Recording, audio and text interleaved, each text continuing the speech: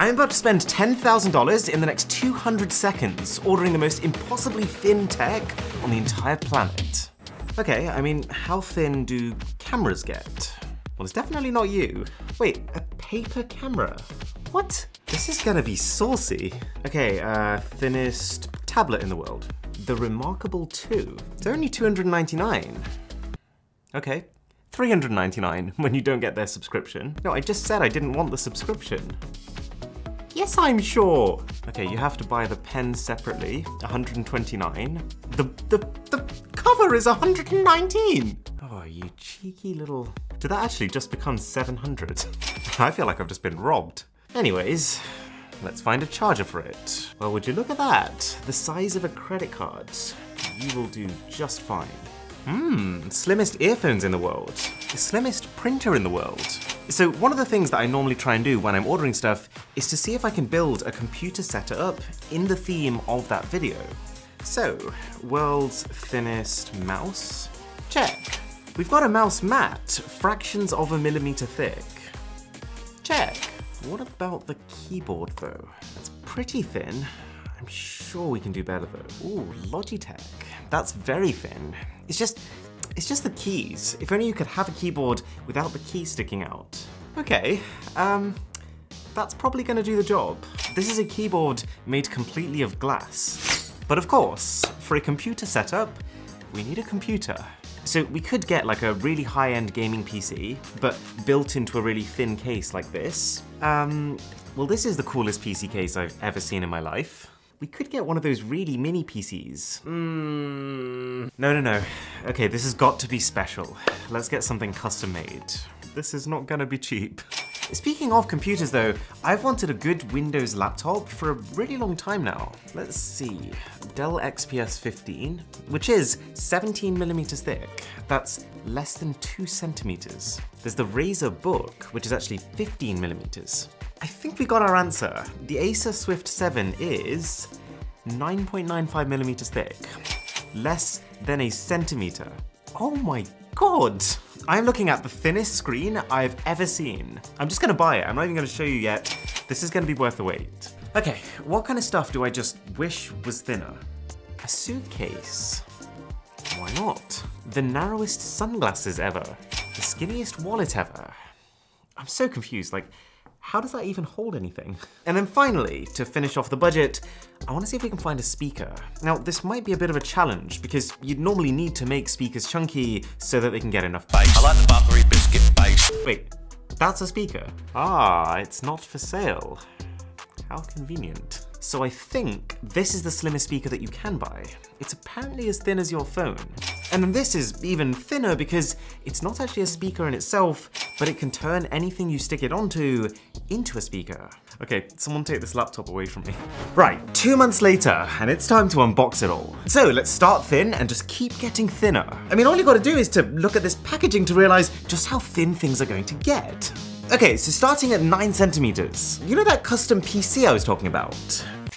We got it.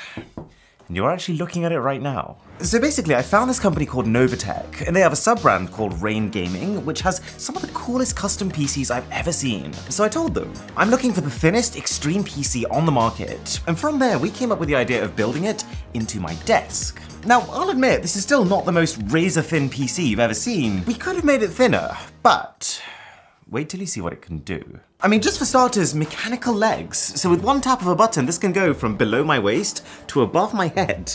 Mr. Who's the Boss themed colors across all cabling and lighting. Electrochromic glass, such that if all that color becomes a distraction, I can just tap one button and bam, it'll pass a specialized current through it, which changes the chemical arrangement of that glass to make it opaque. But on top of all of that, power. We're talking a 12th gen Intel i7 12700KF processor, NVIDIA GeForce RTX 3080 Ti graphics card, and WD Black SM850 storage, which is so fast it can copy an entire 1TB hard drive across in just 3 minutes. We'll keep adding things to this PC setup as we go through the video and unbox thinner and thinner devices. Okay, dropping all the way down to just 5 centimeters, we have a Rolink suitcase. And you're probably thinking, 5 centimeters? I couldn't even fit my underwear in that. But it expands. It seems like a very solid piece of kit. This feels wrong. It's not a suitcase, surely. I love the concept of this. It only ever takes up as much space as it needs to. Now, at half the thickness of even that, we're only 3 products in and already reaching 2.5 centimeters HP's sprocket. This is a printer. That's just ridiculous. So in theory, I should just be able to pull up a photo on my phone. Oh, something's happening. It's really fast. And the picture goes right up to the edges. I'm quite impressed. Pretty high resolution. But if you think that's thin, okay, just for perspective, here's a pair of Apple AirPods. Pretty thin, credit where due, but nothing compared to this monstrosity. Inside this pack should be the Yobio Card 20 earphones. Oh lord. They're called Card because they're so slim that it's not just that they'll fit in your pocket, these could fit in your wallet. I wonder if they've just given them like no battery life. Now, I honestly have zero idea what to expect from this one. It genuinely looks like someone's taken a proper camera and then just sat on it repeatedly to flatten it. It's quite a strange product. Like, it does actually feel quite solid and well made. But then to look at, it's more like a middle school origami project, but then it is actually a proper digital camera with real interchangeable lenses.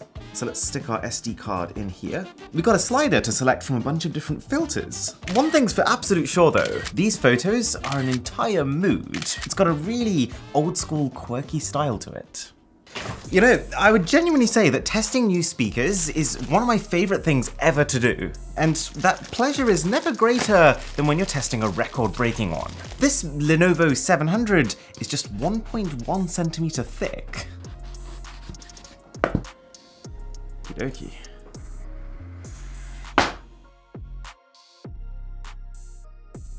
That is unbelievable. How is that going to sound? Because normally for proper bass, you need physical depth for the speaker to be able to like push air. I think this is smaller than my phone. The speaker is so thin, the sound is so fat. Especially when you factor in that they've also apparently squeezed an 8-hour battery life into this. Oh, but we can actually get even thinner audio. And to get this thin, we're having to use a completely different technology. This is Blade. It's not a speaker in of itself, but you can place Blade onto anything, and I mean anything, to turn that device into a speaker.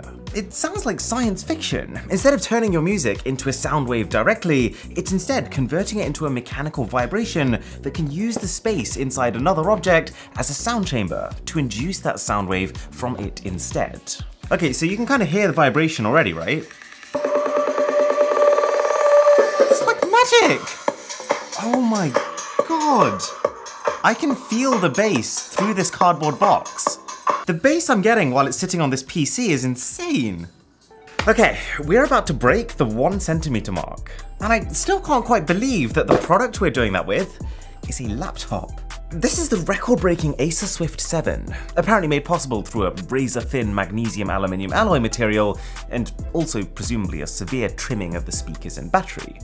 No, it barely feels heavier than my iPad. I feel like the hardest thing to comprehend here is the fact that this is 2 layers. This is a screen, a keyboard, ports, it's everything. It genuinely feels like I'm using a dummy unit that doesn't actually function. Let's try watching a quick video. The screen is a bit dim though, and the speakers are... oh dear, oh god, oh. Moving on. Okay, time to completely switch tact. Coming in at 0.9 centimeters thick, these are the Rove sunglasses. Slightly cheap packaging, but we'll look past it. There it is. I feel like I need to stress this. 0.9 centimeters is how thick they are when folded. If I unfold them with 1, 2, 3, 4, 5, 6, 7. This is so thin. I feel like I could slice something with it. Fruit me, just for science. Oh, we're in. No way. Didn't think I'd be doing this today. Now, swooping in at just 0.8 centimeters, we have that keyboard, which is effectively just a sheet of glass with touch sensors on it.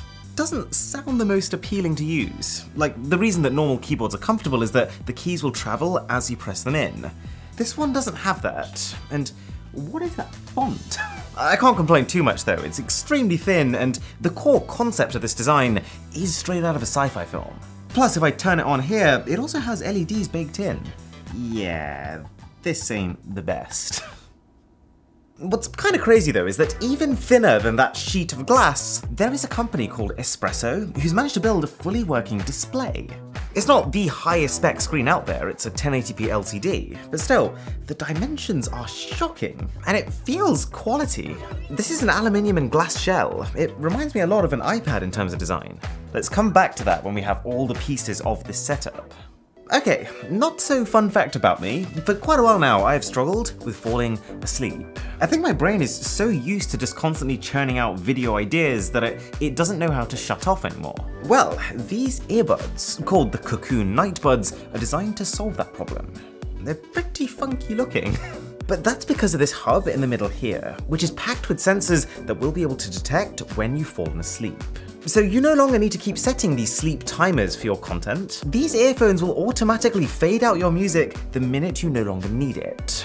But that's not even the coolest bit. They can also track your sleep quality and help you understand it. They can detect snoring and mask the noise from it, and they're so thin from every angle, a quarter of the thickness of normal Bluetooth buds, such that it doesn't really matter what position you're lying down in, you can't really feel them. They feel like an extension of your head. Based on a quick first impression, I am a big fan of this, and the sound quality is not the best, but pretty good.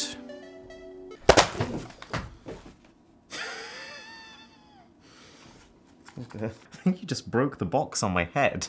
Okay, well here's the product. It kind of looks like I damaged it more than it damaged me. We're talking a mouse that is just 0.5 centimeters thick. Incredible novelty, but I can't quite understand, apart from specifically this video, who would buy this?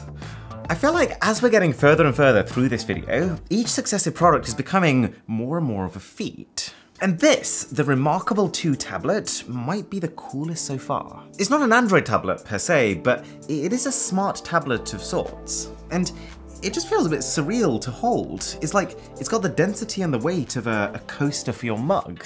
It doesn't feel like there's anything in there. So for starters, this is an e-reader. Just like a Kindle, but with a high-resolution large screen. You can read web pages on it, but more importantly, thanks to this pencil right here, you can write. All right, let's give this a shot. A sub to the channel would be remarkable.